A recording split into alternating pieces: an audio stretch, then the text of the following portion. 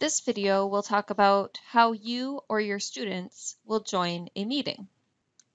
It is recommended that you use the Teams desktop version.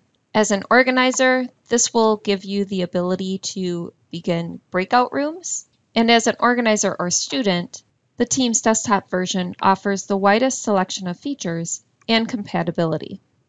To find out if you have the Teams desktop version, search your Mac or Windows system for the Teams app. Then open the app and log into it.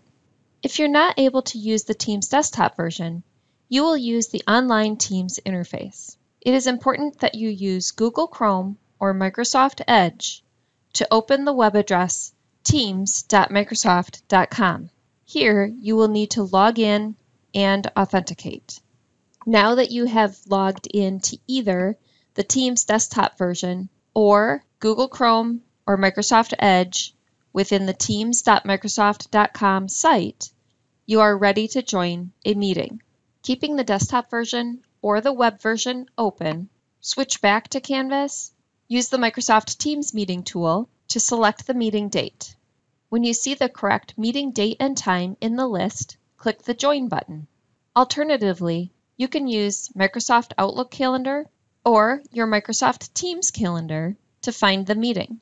Each of these calendars will also offer a Join button for each of the meetings. After clicking the Join button, a new browser tab will open with an overlay asking to open Microsoft Teams.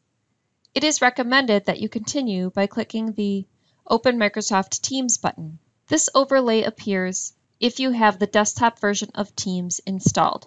If you can't use the Teams desktop version and have opened Canvas in Google Chrome or Microsoft Edge, choose the Continue on this browser button to open the meeting. Again, it is recommended to use the desktop version because some Teams features like breakout rooms, transcripts, and remote control are only available in the desktop version.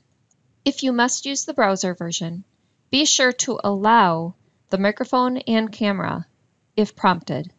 Upon joining the meeting, please mute your microphone until it is your turn to speak. This will help reduce audio interruptions. Then click the Join Now button.